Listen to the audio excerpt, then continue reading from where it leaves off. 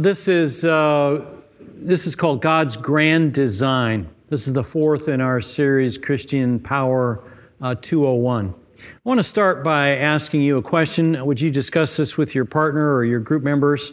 How have you typically gone about seeking God's will for a significant decision, like choice of a mate, taking a job, what school to attend, those kind of things?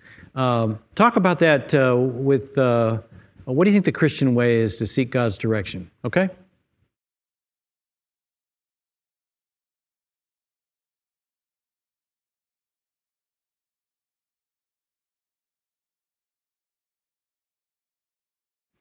All right, so this is about the 11th message from the book of Romans, and in the first three chapters, Paul was talking about lost people, that we all fall short of God's glory, and we need forgiveness. Then in chapters 4 and 5, he talks about the grace of God, that he sent his Son to die for us, and that there's new life available in Christ.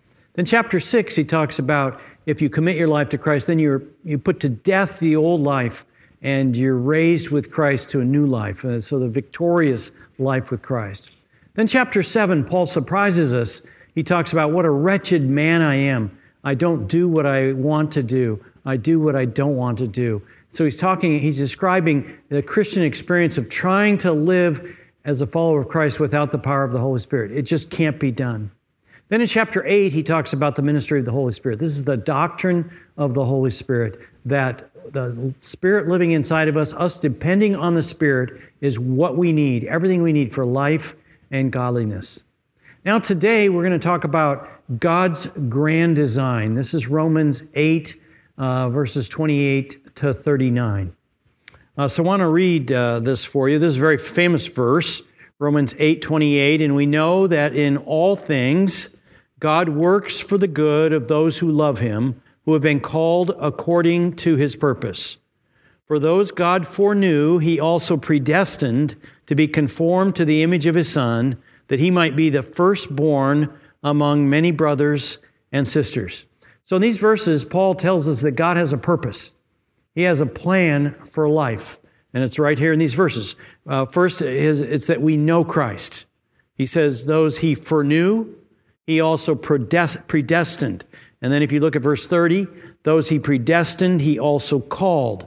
Those He called, He also justified. Those He justified, He also glorified. So God's plan is for us to know Christ, to know His Son.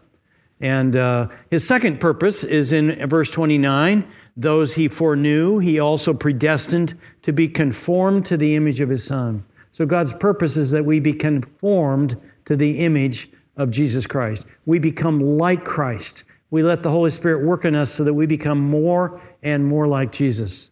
And then His third purpose for us is that we share Christ, so that He might be the firstborn among many brothers and sisters.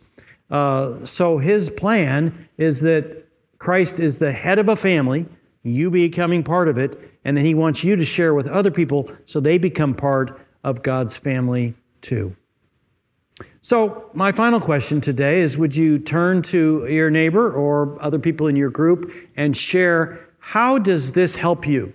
To understand God's grand design is to know Christ, be conformed to Christ, and share Christ. That's His will for every Christian.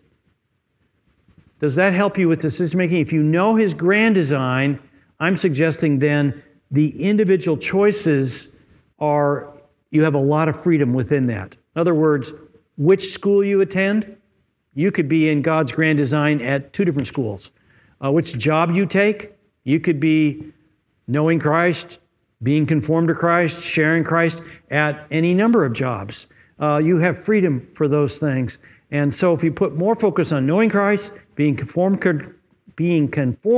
to Christ and sharing Christ, and not worry so much about your individual decisions, you'll be fine. You're in the freedom God has given you to make choices. All right, guys, have your study. Go through the journal if you're using that. Pray together. Have a great time.